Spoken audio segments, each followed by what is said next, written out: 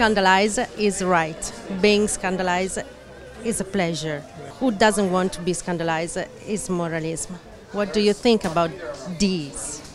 What I think about is that was an answer he made as an improvisational response to a question. So Nicole Nandini kept telling me, don't moralize the story. Don't be judgmental on his life, on what he does and how he does it. So, you know, I didn't write the beautiful letter that Pasolini wrote Eduardo to be in Ponte Colosso, but you know, me and Willem, we've done 3-4 movies together, so we kind of, our ideas, you know, we talk about things. He's there in the beginning. I mean, he was there in the conception of the film.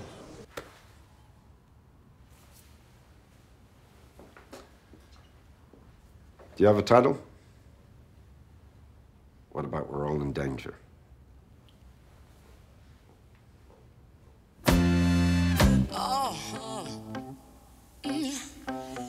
When you said, okay, the research is done, I'm ready to do this character. It never happened because the research continues. The film is finished and I'm still researching because he's a very important figure to me. And particularly now, this was a form, a structure that allowed me to even get closer to him in my mind, and to his ideas, and to his films, and to his writing.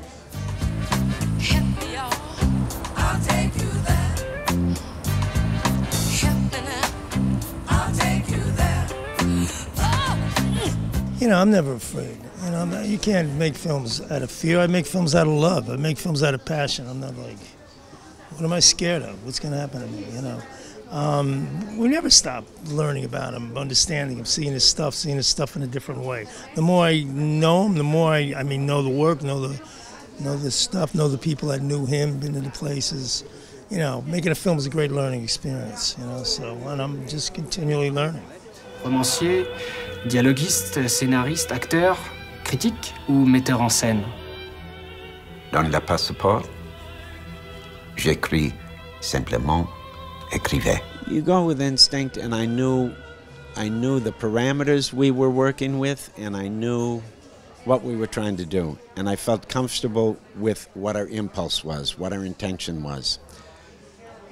You're always afraid you'll be misguided, but once you get in movement and you start working, your concentration goes to really the engagement. So after an initial worry about why is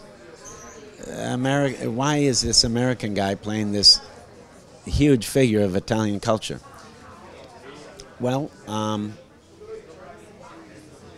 it was an opportunity, and it was something that I felt personal about and connected to. So this is our Pasolini film. Someone else can make another Pasolini film if they want.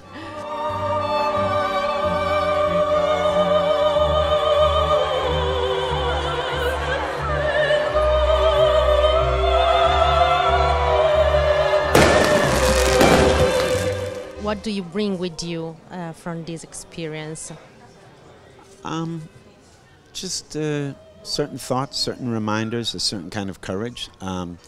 He's inspiring, and if you return to his movies, his poetry, his writing, his critical writing, it inspires me, and inspires me to be braver and try to flirt with some original thinking and not you know, find my own way and know where the false freedom is, know where there are certain patterns that are deadening, you know, my spirit, and try to avoid those.